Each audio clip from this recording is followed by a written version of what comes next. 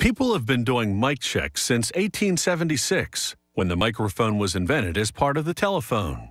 Microphones convert sound to a signal that can be transmitted through televisions, radios, and many other things.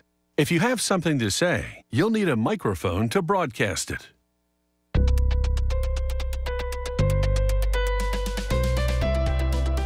From the glory days of radio to stage and screen and the digital age, the microphone has been at the center of it all.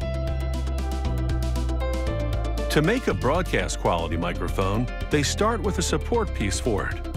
Automated tools carve a brass cylinder to the desired dimensions. They also make a retainer ring for the microphone grill that will anchor the grill's metal mesh. They layer 3 sheets of mesh and align them. Then they solder the 3 sheets together.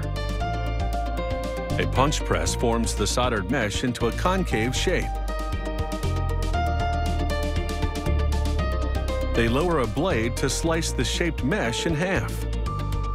The 2 pieces will be used to make one microphone grill.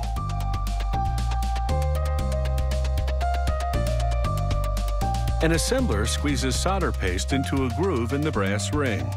Then he presses the grill halves, which have been joined by a bracket, into the solder-coated ring. On a carousel, a torch heats the rings, and the solder paste melts to bond the grills to the rings.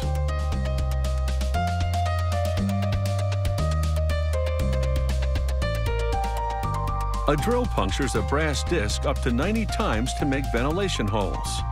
Another tool levels the surface and shaves off unwanted bits. This disc will be the backplate for one of the microphone's capsules. An assembler brushes away any remaining shavings and then fixes the backplate in a holding device. This plastic membrane has been coated with real gold to conduct electricity. She places the membrane and a plastic ring on the backplate and then attaches an electrical lead.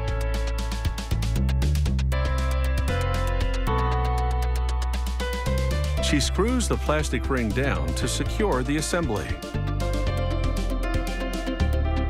and then trims away the excess plastic membrane. This microphone capsule is now complete. Next, she'll join 2 capsules to create the unit that's the heart of the microphone. It converts sound into an electrical signal. An aluminum spacer goes between the capsules, which face back to back. 2 capsules instead of 1 means this microphone can be switched to pick up audio from various directions. A plastic bracket reinforces assembly.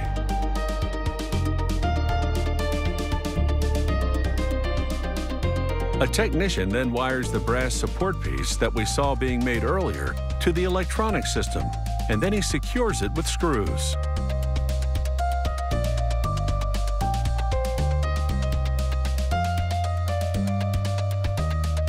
After installing switches, he inserts the microphone capsules in the grill. He screws the capsule assembly to the grill and joins it to the electronics. He slides the metal casing over the electronics and secures the microphone with a big screw cap.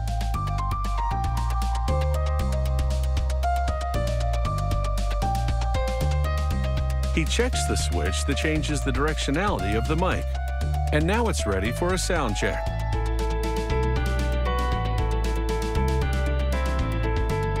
The mic goes into a special anechoic chamber. A computer measures its response to various audio frequencies and directions.